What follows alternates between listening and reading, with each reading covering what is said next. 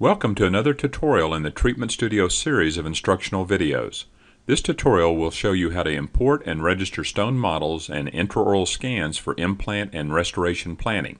Contact ICAT Technical Support at 800-205-3570 option 5 for any further assistance that may be needed.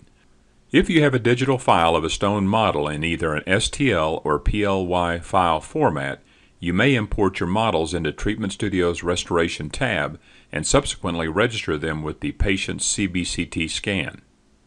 Before we continue, I'll define STL and PLY for anyone not familiar with the terminology.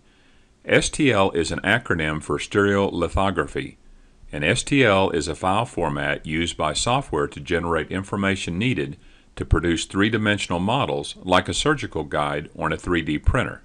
PLY is an acronym for Polygon File Format and is another popular format used in 3D printing. When the Restoration tab opens in Treatment Studio, the rendering window will be empty unless you have placed an implant, or if models have already been registered to the volume. If you have placed an implant, the Add Restoration pop-up window will appear. Let's go ahead and close the Add Restoration screen.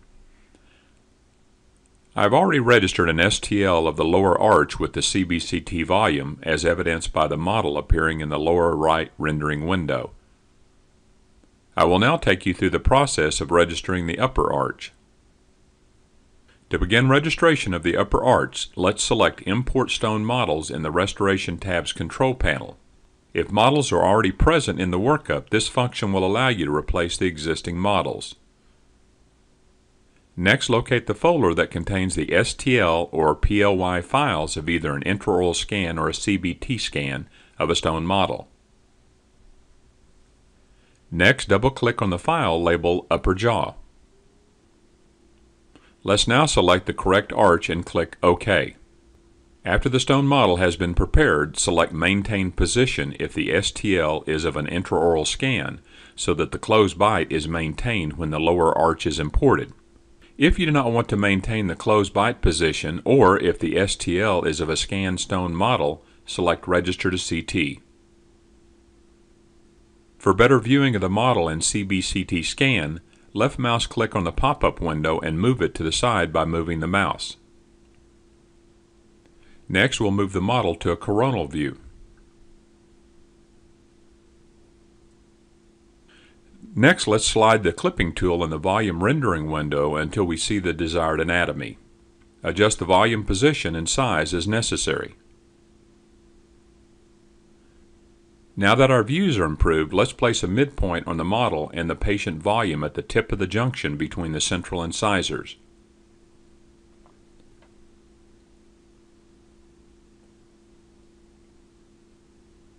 There will be times in which the patient may not have any anterior teeth. When help is selected in the pop-up window, a PDF guide will appear that will walk you through the different scenarios that could occur, including missing teeth and fully edentulous. The guide also explains the use of 2D rendering views when registering the model with the volume. I will discuss this later in the video. After the midpoints are placed, you will see that steps 1 and 2 have been checkmarked, indicating they are completed. Next, we will place points on the maxillary molars on the opposing side of the volume. Place them as far back as possible on the occlusal surface of the distal buccal cusp.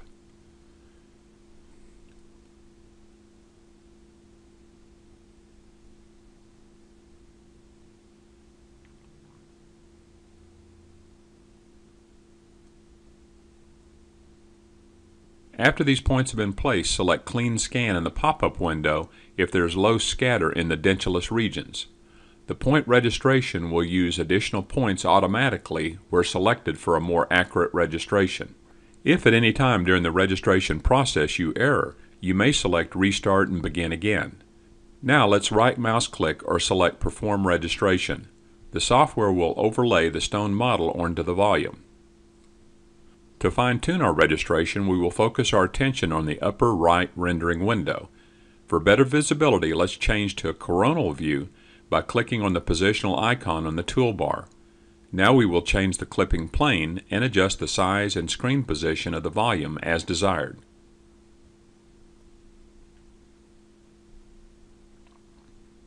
Use the yellow arrows to center the middle point and the vertical position of the model relative to the volume.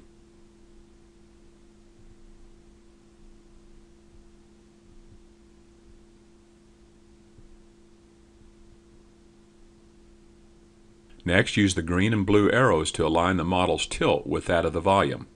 I think the color of the model does make a difference when visualizing the model's position in relationship to the volume. You may adjust the model's color by clicking on the Preference tab on the toolbar. I will change the color of the model to yellow.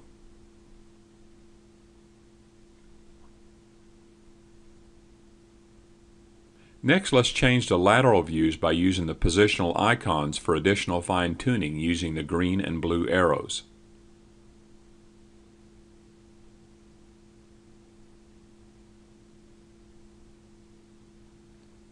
After adjustments have been made in the 3D view, use the positional icon on the toolbar to change the model and volume to a coronal view. Let's now take a look at the grayscale / rendering view windows to continue fine-tuning the registration. I'll start with the axial view, move to the coronal view, and finish with the lateral view. First, let's increase the view sizes of the volumes and adjust their positions for better visibility.